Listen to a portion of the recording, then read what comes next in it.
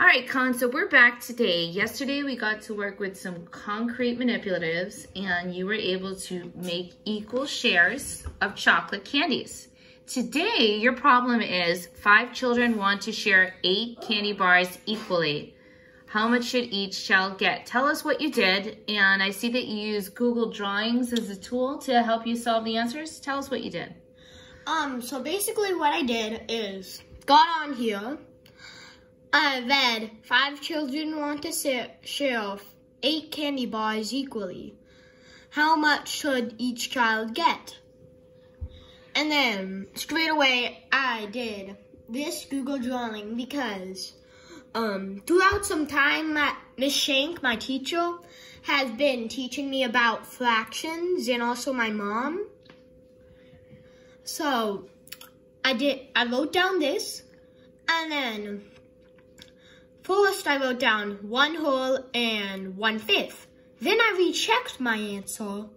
Then I realized that, oh, I can't believe I made this mistake. It was supposed to be 3/5, 3 and 3/5.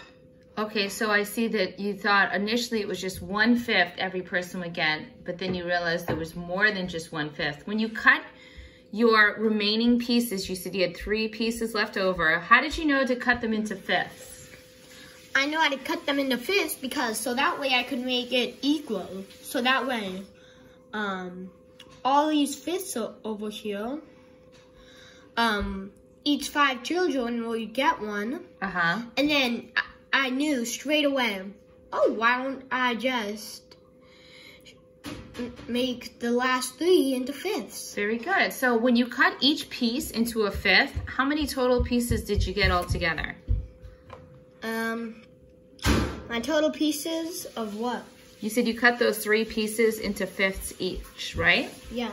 So that made you, how many pieces?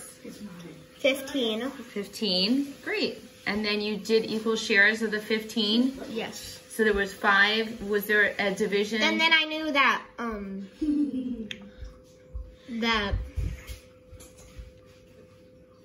Go ahead. Then I knew that, well, what if I divide all those 3? So 15 divided by 5 would equal 3. So then I wrote down, so then instead of putting down 1/5, I replaced the 1/5 with 3/5. Excellent. Great job today, Cullen. Good job moving from the concrete to the representational.